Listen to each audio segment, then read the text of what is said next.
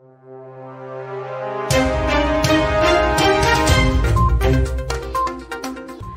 to VARINDIA News Hour.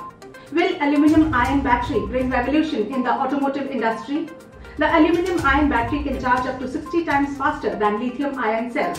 The Saudi-backed Indian researchers Saturnose is becoming the latest to join the race for aluminium-ion batteries. Now, Saturnose is witnessing backing from many quarters. It is now considered as the most disruptive new next-gen deep technology rechargeable battery, which is an alternative to lithium-ion on a first-of-its-kind proveness with technology backing. The energy storage solution built is the lowest per kilowatt in the world with best TCO and life of usage. The main feature of this new rechargeable battery enables the lowest CAPEX spend, that is almost 1/3 compared to lithium-ion and 1/4 on pump storage, longer durability with efficiency. Aluminium-ion battery cells are a hotbed of development, particularly for automotive use. The Graphene aluminium-ion battery cells from the Brisbane-based Graphene manufacturing group, that is GMG, are claimed to charge up to 60 times faster than the best lithium-ion cells and hold 3 times the energy of the best aluminium-based cells. This technology is going to bring potential challenge to India's lithium-ion battery market, which was valued at $1.66 billion in 2020, and it is expected to reach $4.85 billion by 2027, registering a CAGR of 17.23% during the forecast period of 2022 to 2027. The technology is first of its kind proven in the world and getting patented as EA21, that is Enhanced Altered Aluminium Ion. This is the first aluminium-ion commercial battery lab tested with advanced features to lithium-ion and extreme cost advantage. There is a group of scientists and experts from IIT Delhi building the technology with a global virtual team. The new company is fund-backed from Denventure SA and has invested funding by Austria government to start. The NITI Aayog, with its scientific panel, highly approved the technology and gave immense support and invited to have it in India. It is claimed that it will be the world's first commercial-grade aluminium-ion solid-state battery when it launches this next year, when it hopes to bring the long, slow process of swapping out the riskier lithium-ion battery chemistry.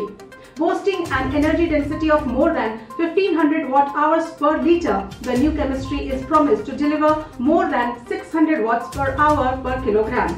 As per a report, it is claimed to deliver up to 20,000 charge-discharge cycles, that is compared to a maximum of 5,000 for lithium-ion, and delivers up to 15 years of stable life in automotive use.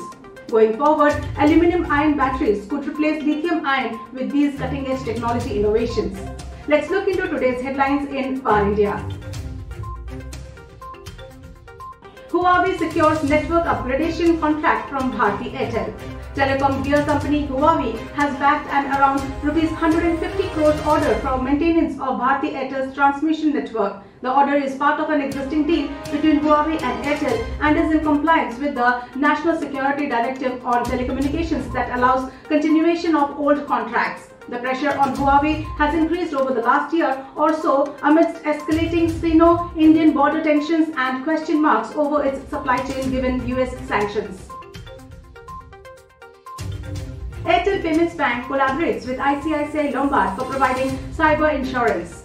AirtelPaymentsBank has partnered with ICICI Lombard General Insurance Company to offer insurance solutions against cyber crimes and financial frauds to its customers, which can be purchased from the Airtel Thanks app. The solution from ICICI Lombard provides financial protection to customers against potential financial cyber frauds related to banking, credit or debit cards, as well as protection against identity theft, phishing, email spoofing and others.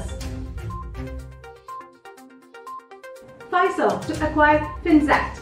Leading fintech and payments company Fiserv has agreed to acquire cloud-native banking solution provider Finxact. Fiserv will purchase the remaining ownership interest in Finxact for $650 million and will leverage the acquisition to add to Finserv's account processing, digital and payments solutions. The acquisition will help bolster Finserv's position as partner of choice for firms looking to add to their digital banking offerings. Finxact has built a SaaS platform engineered to support the scale and regulatory requirements of the largest US-based financial institutions. Its cloud-native banking system provides 100% accessibility to all data and functions via a set of APIs. Polygon Technology raises $450 million. Ethereum-based blockchain scaling service provider Polygon has raised $450 million in a funding round led by Secure Capital India, Tiger Global Management and SoftBank. Polygon offers an Ethereum infrastructure platform and plans to use the funds to consolidate its lead position and pave the way for mass adoption of Web3 applications. The company is building a suite of scaling solutions including Polygon Point of Sale, Polygon Edge and Polygon Avail, which is similar to what Amazon Web Services offers to Web2 developers. SoftBank's ARM Limited plans IPO instead of sale. SoftBank Group Corporation's sale of ARM Limited to US chipmaker Nvidia Corp has collapsed, and now ARM would plan for an IPO instead of the sale, which would have been worth as much as $80 billion.